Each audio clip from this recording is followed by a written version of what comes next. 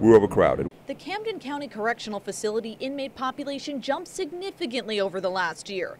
The jail capacity is 1,267. Today, the institution's filled with about 1,500 inmates. Warden David Owens thinks there's a number of contributing factors, including a growing and aggressive police force. The Camden County Police Department has tripled its size since May of 2013. Officials say with more police on the ground, arrests have reached a record high last year, 11,000. Owens insists the economy is another factor. What we're seeing now is if individuals don't have the money, they can't bail themselves out. So that's why I say the economy. Our experience is if they don't get out within 3 days, they're not getting out.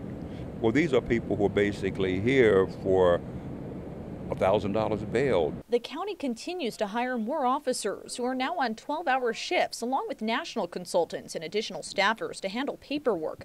The correctional facility is instituting a program that will accelerate the intake process at police headquarters. And Owen says the institution's become more aggressive with their work release and intervention programs for nonviolent inmates with minor offenses. For those individuals, we have an intervention program that allows us to supervise them, keep an eye on them, but they don't have to be incarcerated.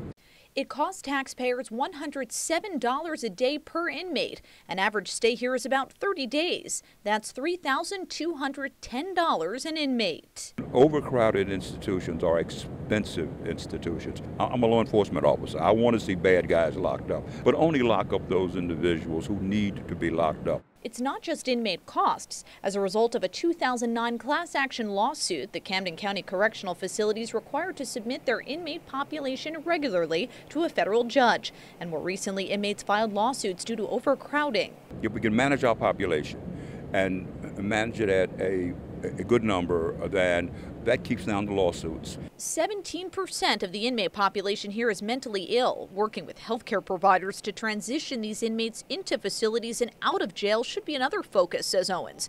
Still, the warden expects the inmate population to climb slightly over the next 4 to 5 months because of the growing number of new police officers on the street. But long term, he also expects to see a drop in the population because of the Bail Reform Act Governor Christie just signed into law. In Camden, I'm Lauren Wonko, NJTV News.